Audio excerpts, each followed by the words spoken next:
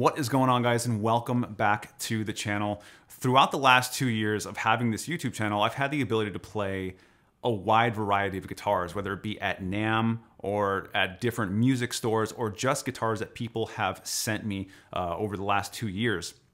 But every once in a while you come across a guitar that resets the bar in terms of design, craftsmanship, and quality. Today we take a look at the Virtus 7 from Dean Gordon Guitars.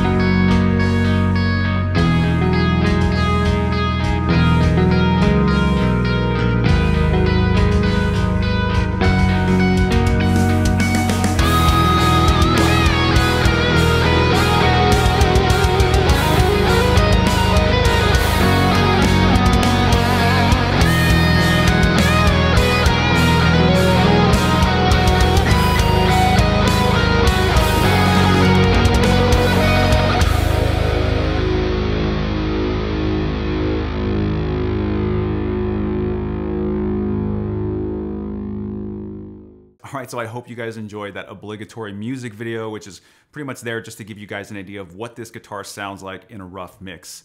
But now it's time to get into the styling and the specs of this guitar. What I feel that Dean Gordon has done very, very well is he's found a way to make his guitars, or at least the Virtus line, unique and not overdone. It's not cheesy. It's not going to the extremes of crazy pointy things and just kind of looking just off the charts.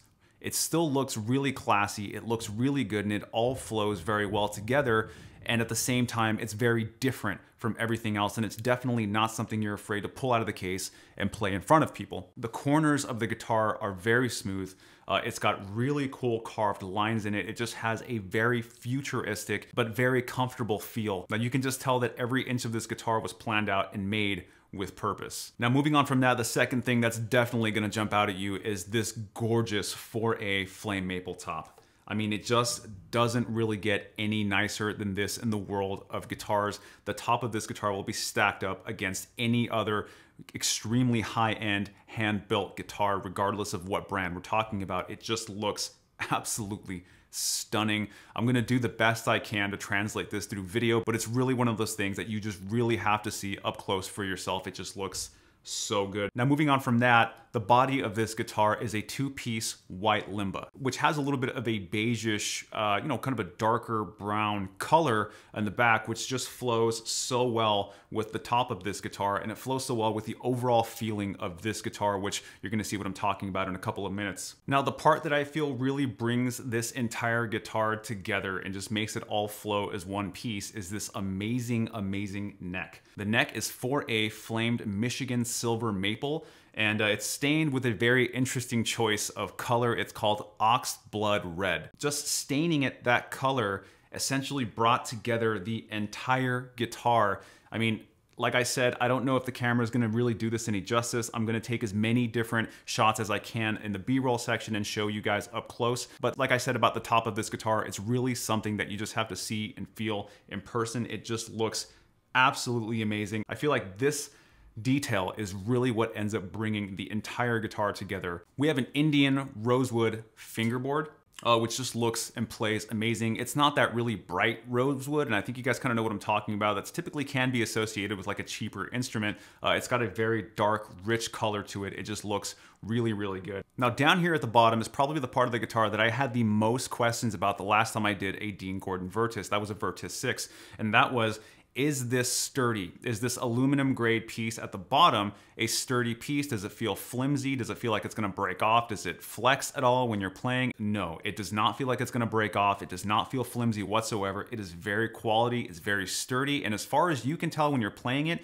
you kind of forget that it's there. You just feel like you're holding a guitar. You don't necessarily feel like you're holding a guitar that has a separate piece attached to it in the bottom. It just flows very, very well, and it fits very nicely, and it makes for a very, very comfortable feel when you're playing. Now this is a 25.5-inch scale guitar with 24 jumbo frets, and we have a 12 to 16-inch compound radius. The neck is a modern thin C-neck profile. Now this, in my opinion, is what really makes or breaks a 7-string for most people these days. The thicker and bigger the neck of a guitar, the harder it is to play, obviously depending on what style of music you're trying to play. If you're just trying to go to Riff City over here on the 1st and 2nd fret, you're probably not gonna have a problem with that. But if you're trying to use your 7-string guitar as an overall instrument and you wanna play various styles of music on your 7-string guitar, then it's really important that the neck be thin, be comfortable, and it's very important that it almost feels like you're playing a 6-string, if that makes any sense. Obviously, you want the comfort and you want the accessibility of a 6-string guitar without having to deal with the jumbo size nature of a 7-string guitar, and that's exactly what is achieved here on this guitar. Couple that with the finish on the back of it, making it very easy to move your hands comfortably around the neck, and you have a very playable and very comfortable version of a 7-string neck. I think he did a really, really good job with this. I really like it. Now, moving on to our hardware, we have these really, really cool tuners. Now, I know these aren't necessarily new to the guitar scene. You can still find these tuners on different guitars, but I feel that it's just a perfect choice to put on this guitar. And just the unique nature of this overall guitar look and feel, it just seemed perfectly fitting to have this style of tuners up top here. These are hip shot locking tuners, and while your brain's immediate reaction may be that it's gonna be tough to turn these whenever you're trying to tune the guitar, whenever you're trying to fine tune it, it's definitely the opposite. These work just as good as regular tuners. The gearing of these tuners ensures that it's very, very easy to turn them regardless of tension. Moving on to the bottom, we have the Hipshot bridge. We have one volume knob, one tone, and a 5-way switch selector, giving you the option of all those different tones. It's all about flexibility. I love that. So let's get on to the subtle nuances and the subtle details that I think really set this apart from other guitars and really showed the full attention to detail that was taken when this guitar was made. If you look in the back here on the neck joint, on the screws, you have these red O-rings, and I feel like it was just a perfect choice. I don't think it's something that a lot of people would have thought of offhand, but now that they're there, it's such a nice added touch. The way that the neck has this red tint to it, the way that the overall color of the guitar just kind of flows together, it's just a perfect addition, and it fits so well. And in the placement of where it's at really helps tie everything together. Down here at the electronics cavity, you have a matching wood piece to the neck, stained the exact same color with the same flame maple stripes, which again, just helps this entire thing flow together. It's just so cohesive. It looks so good. And it just reminds you, like I said, the attention to detail, these subtle nuances that bring everything together is what makes this such a special guitar. And then coming up to the very top, and honestly, this is probably, for whatever reason, this is one of my favorite parts of this guitar, and that is the Dean Gordon logo and the headstock of the guitar. I believe it's a piece of acrylic that is cut out in the DG logo and put up top here. And it just looks so cool. They could have just put any logo they wanted to on the top of this. I think just given the premium, the quality nature of this guitar and all the attention to detail that's been everywhere else, it's just so fitting that it's a different style of logo. And it's got that really cool shine whenever the light hits it. It's different, but I think it's awesome. Now moving on to what brings the whole surface together, and that is the guitar pickups. This is a set of Guitarmery Atlas 7 pickups, and this build alone is a testament to just how good, and in my opinion, underrated the Guitarmery is as far as doing custom bobbin builds for guitars. Now, if you look at the top of them, they match insanely well with the surface of this guitar. I don't think anybody could have done a better job. It just, the way that they stripe out, the color, the tint, everything about these bobbins just looks perfect for this guitar. If I was to order a set of pickups for this guitar, I would never imagine that they would come out so perfect. On top of that, you have the sound of the pickups, which is another area where I think that the Guitarmery is extremely underrated. These pickups are extremely just aggressive and give you all of that mid-range bite when you want it, and when you don't, they're extremely dynamic. You can keep them quiet, you can make extremely cool ambient tones, you can do whatever you want. You want country, you want jazz, you want blues, you're gonna get that. They just sound amazing, and it's an amazing set of pickups for honestly just an amazing quality build.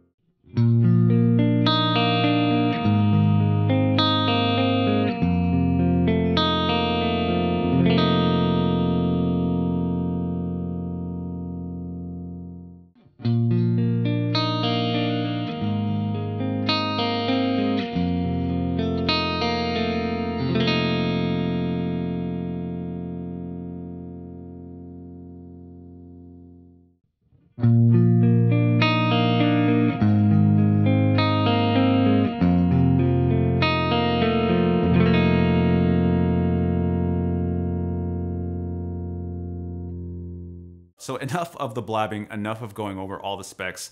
At the end of the day, I know what you guys really care about is what these guitars really sound like. And I know I gave you a taste of that in the music video in the beginning of this, but let's pull it out of the mix and let's get all of these raw tones. So I'm gonna give you guys as many different scenarios as I possibly can so that you guys have a very good audio representation of what this guitar sounds like. So let's get into it.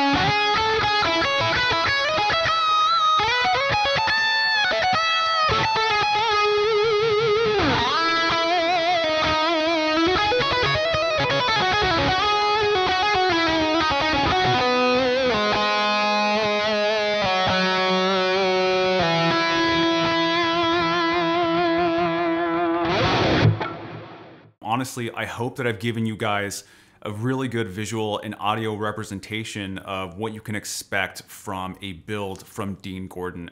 You know, first off, I want to thank him for sending me this guitar. When you put as much time and effort as he does into building something, it's an insane compliment that he's even willing to ship it to me and trust this guitar in my hands for a certain amount of time. So thank you to him. I hope he's happy with the way his guitar is represented here, and I hope you guys enjoyed the video. If you guys enjoyed it, please hit that like and subscribe button, hit that notification bell so you guys see when I post another video. I will catch you guys on the next one.